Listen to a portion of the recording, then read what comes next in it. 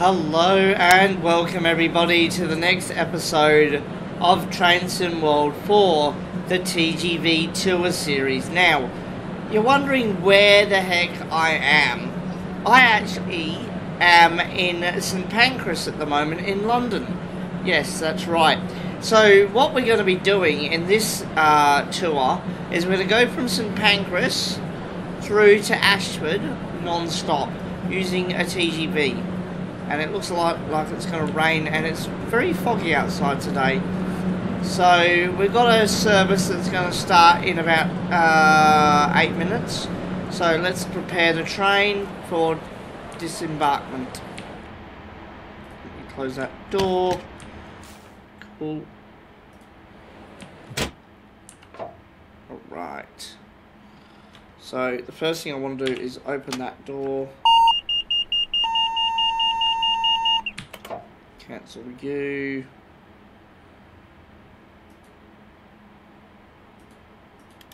Okay, and I want to put the pantograph up.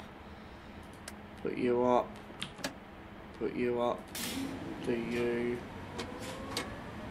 Do that. Okay, so the next thing I want to do is, I think it's, no, I don't want the TVM. Hang on, is it that one? Or was it the KVM? I can't remember. The VACMA. No, I don't want any of that. Okay, cool.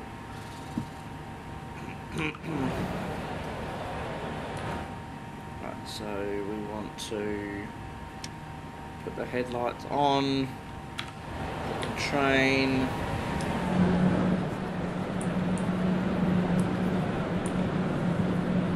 Where Ashford International, where this train divides.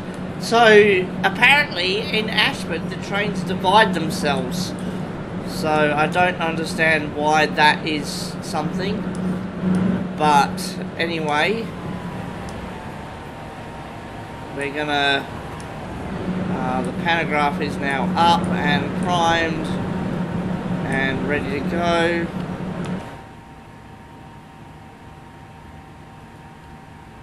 And I forgot to put that on so I can see. I like to put these at 35% so it gives the illusion of a room. Cool. Alright, so I'm just going to fast forward, do a cut, and at 10 past 6 we're going to disembark. Alright, so we've got less than 2 minutes or 3 minutes to go before we continue onto our service. Now, I had a couple of people actually asking me, what does the TGV operate on? I mean, it's definitely a DC train, but because it goes between countries and everything, they have different voltages. Now, sometimes the TGV actually uses the AC mode, and then I can't change it, but the C is, hang on, let me just do that.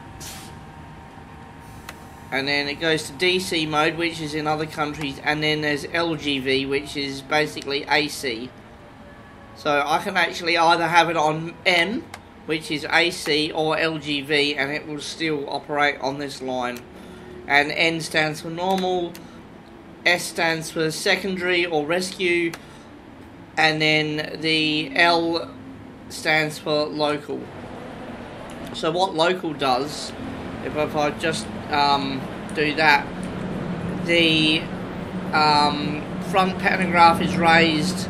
If I quickly just zoom, the back one is dropped because it's on LGV mode. So if I then turn that off, turn that to M, and then go to local again, I think this is how it does it. Nope. I know both of them are operated with I think it's on DC. Hang on, let me just put it onto DC. No, hang on. No, I think it was M. Yeah. So basically, the normal one and the DC one basically raises both the pantographs on the top and the the front and rear power cars of the train. But because this is a TGV and this is an AC line, we need to either put it on LGV mode or M mode. Okay, so I'm going to go to LGV and then normal.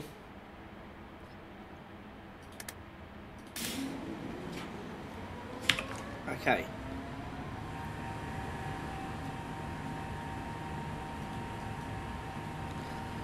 And because this is operating, this line actually connects with France later down the track.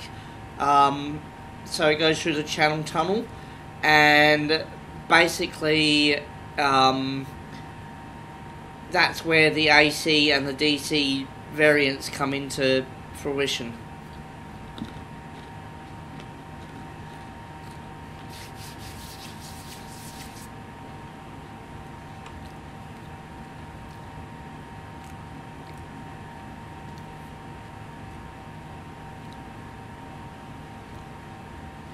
Okay, we're now going to lock the doors.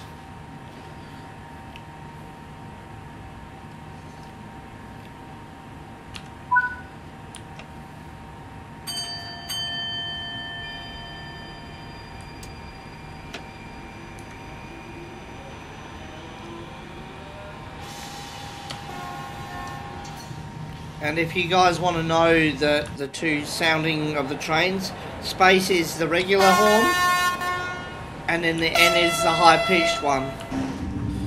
Okay, so it's now raining, so I just want to just do that. And I want to put the windshield wipers on.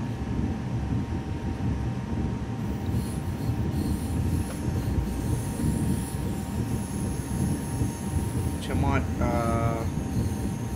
increase that to that one.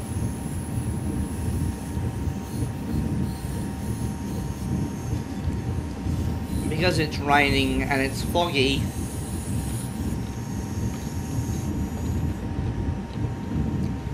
just be extra careful.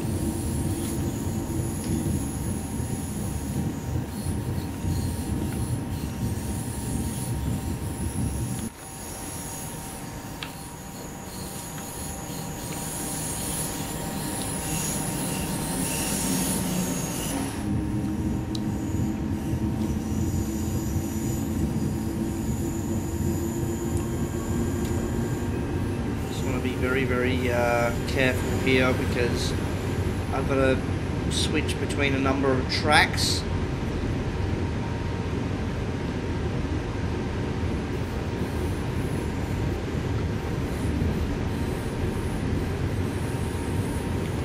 Okay, so I can lower the L.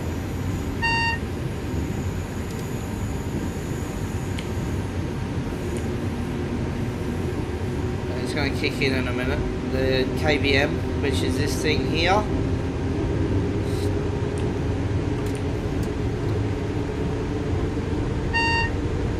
Now we go to 200.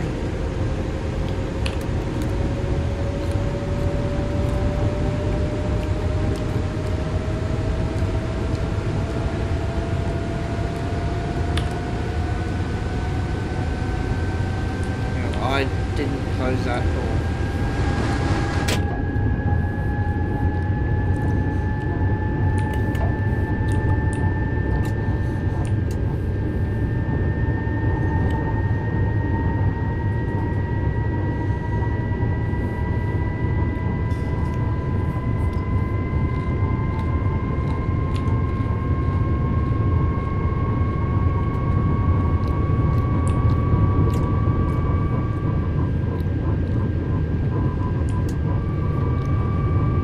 do this one blind so I don't see the speed.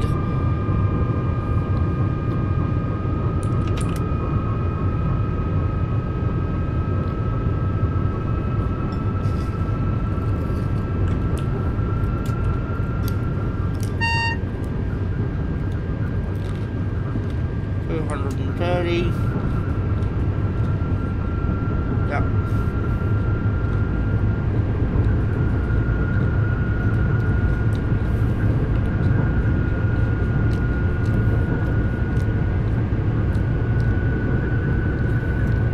This is an 80-kilometer trip, so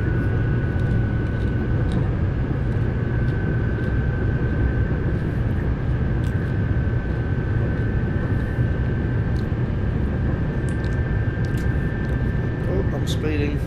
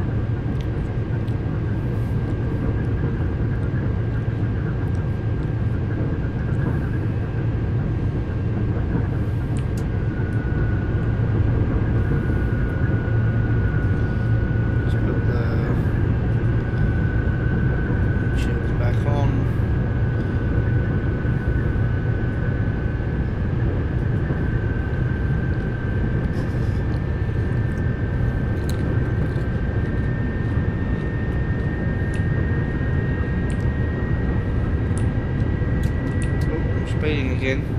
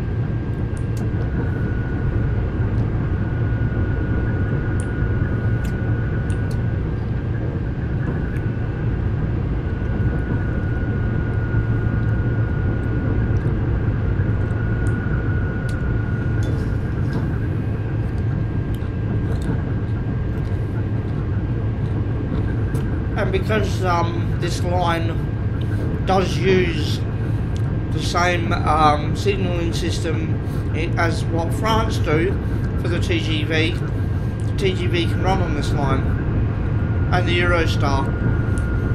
So it's a universal signalling system in Europe and the UK.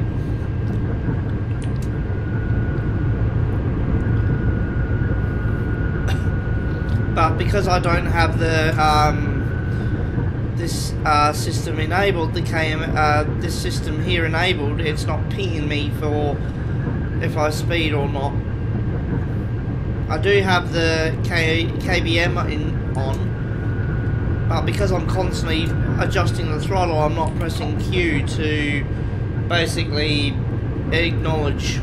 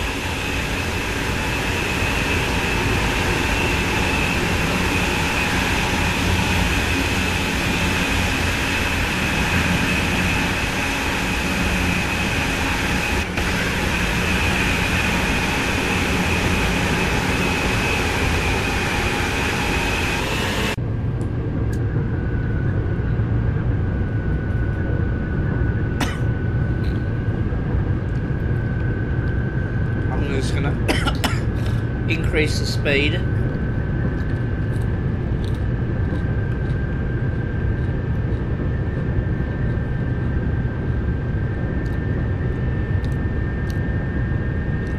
So I've got 62 kilometers to drive at.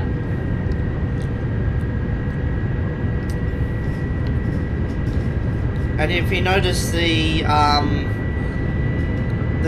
way the cannery is built, it's very European. This is if you look at the cannery, it's very French style, even though it's in England. And this line actually does connect to the Channel Tunnel and France. They actually renamed this line to High Speed 1 or HS1.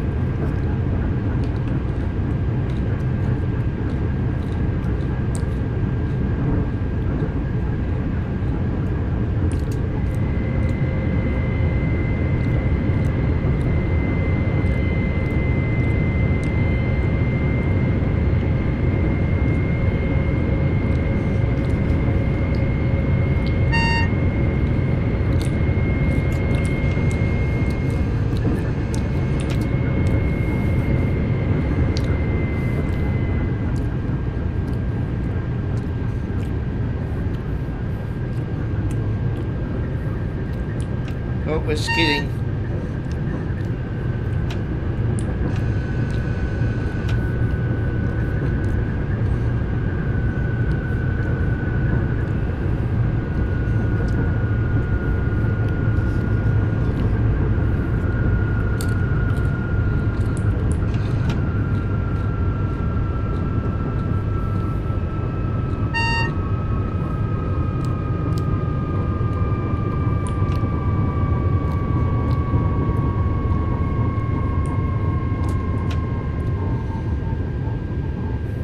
And basically this system here is very good for the drivers because they know when to slow down, when to speed up and everything. So I could basically do this blind, which I'm about to do now.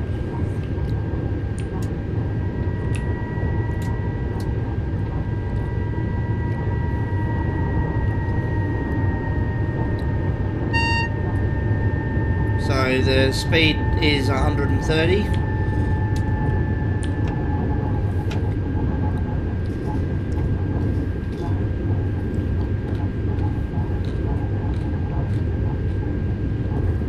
And then once we get past Ebbsfleet,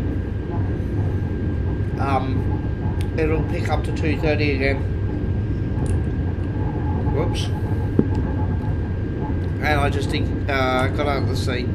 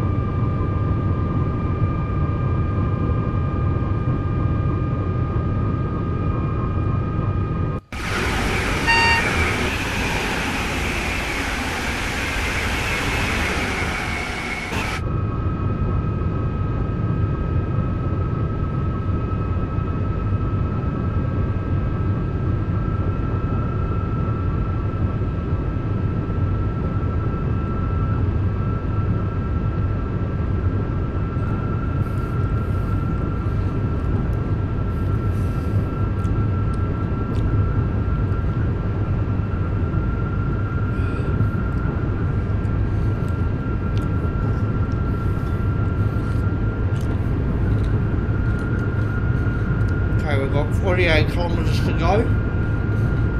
46, sorry.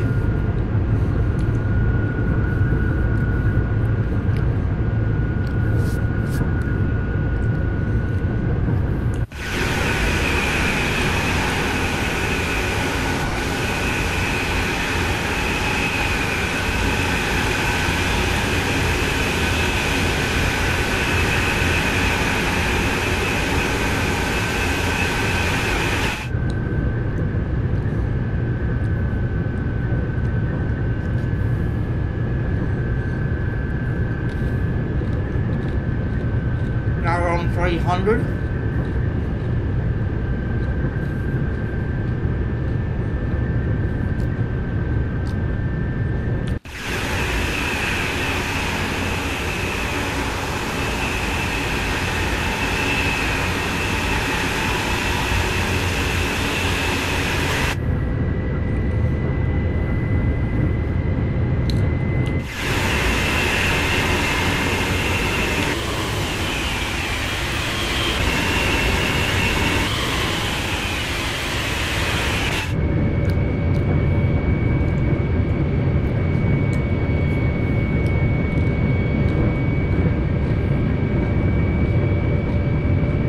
I'm just eating some crackers.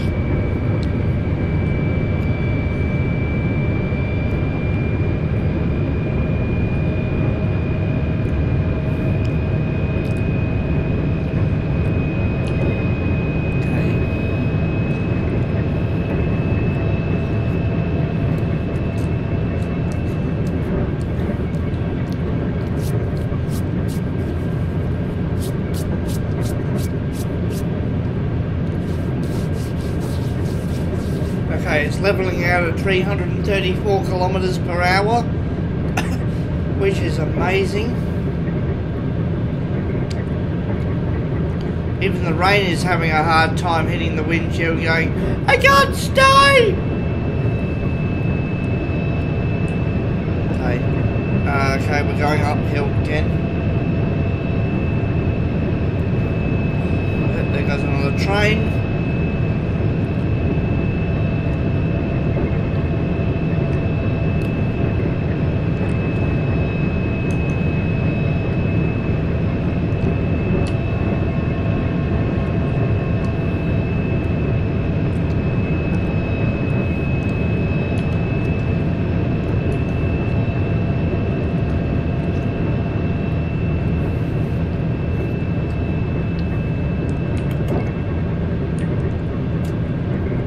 I'll just put it in neutral and then let's coast some of the way.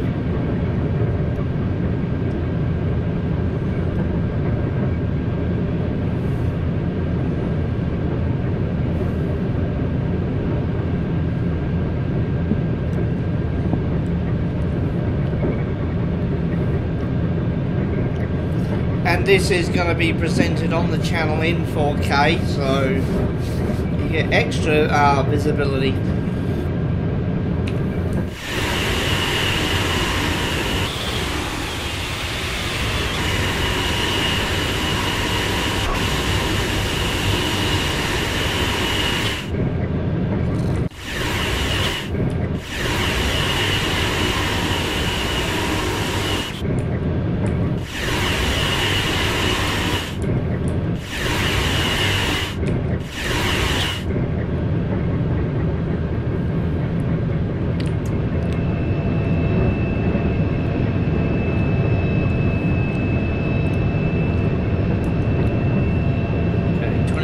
Kilometers to go.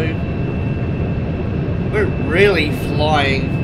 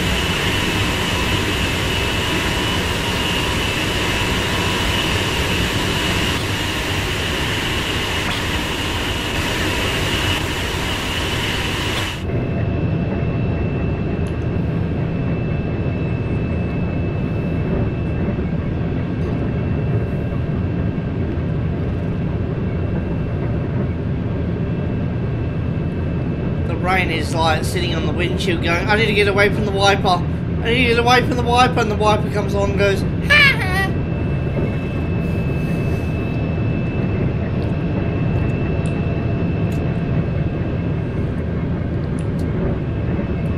Might start slowing down because we've got less than 20 k's to go.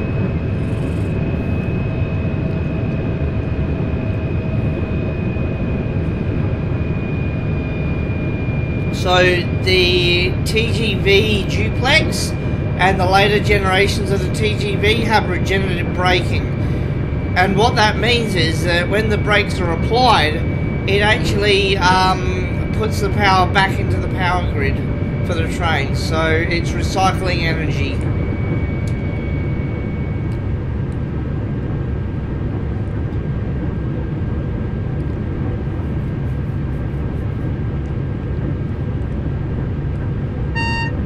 Okay, so we need to start slowing down to 270. Actually, I'm skidding now. Hang on.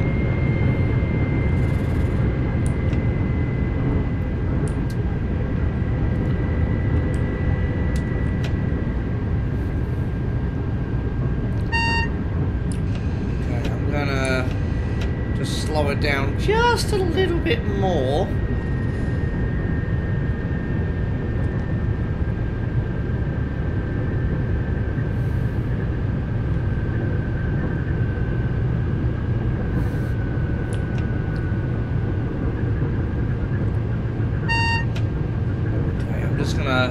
Keep it at 220, 230, and yeah, go from there.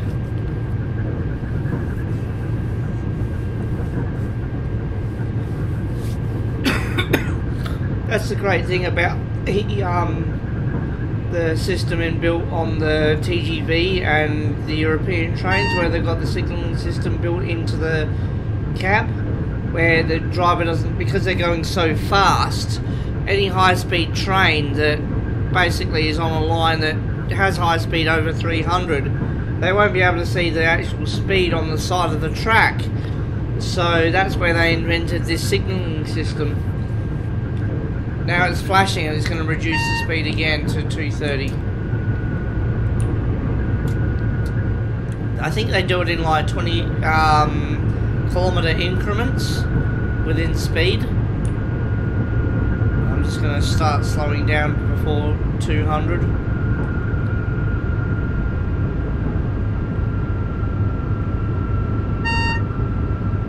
And I knew that was going to happen.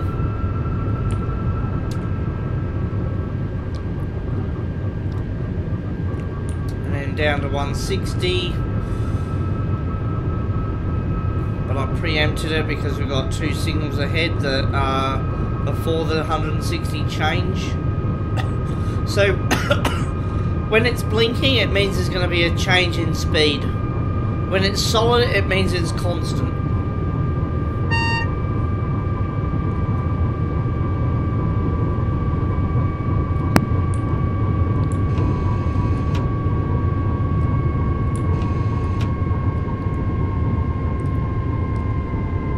So when you want to drop speed quickly, go between around about 4 psi on the TGV, because it drops your speed quite nicely.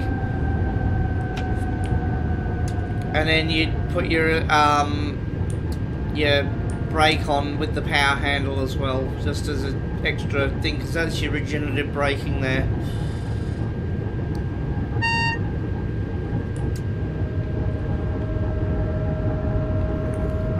Got a little bit too, I was a bit aggressive on the brakes just there.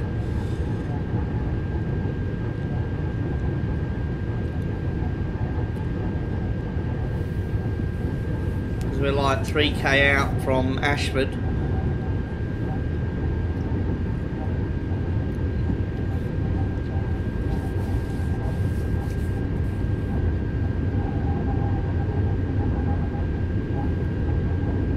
Even though the thing says it's 270, that's not right. Now it's 160.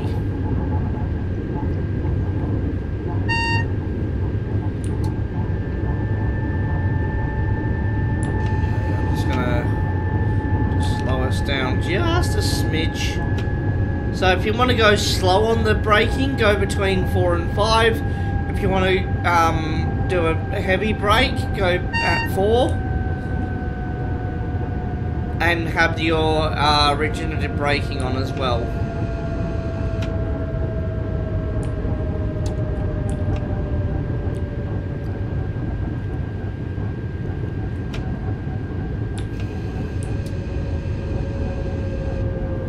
I've got 800 meters to go, but because I did that a little bit too aggressively,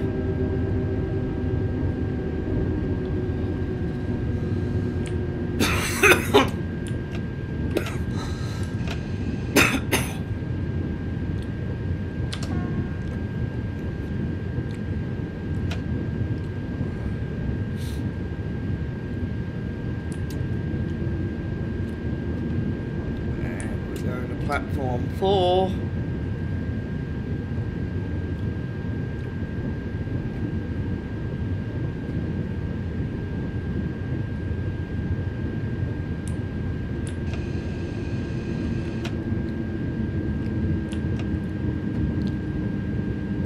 If you notice how I'm doing the braking, it's because I've got the regenerative braking on at the same time, and it slows the train down just that ever so more. So I use the primary brake if I want to slow down a little bit more faster, and then the regenerative brake I use to, if I'm below like 50 k's an hour, I toggle between those two. I'll put the accelerator on just as a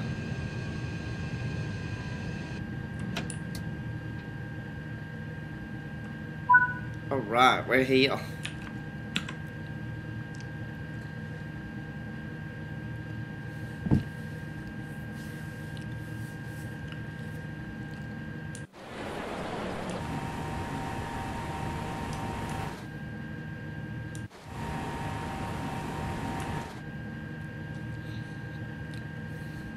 So basically, Ashford International, I think there's a station before after Ashford, where you stop there, and then from there you go through the Channel Tunnel. But I think there's another 80 k's before that, I think. You might have to look it up, but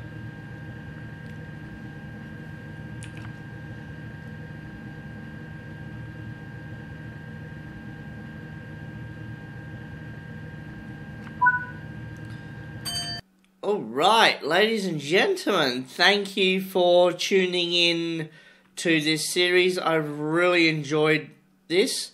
So thank you everyone, and I will see you in the next tour. Bye for now.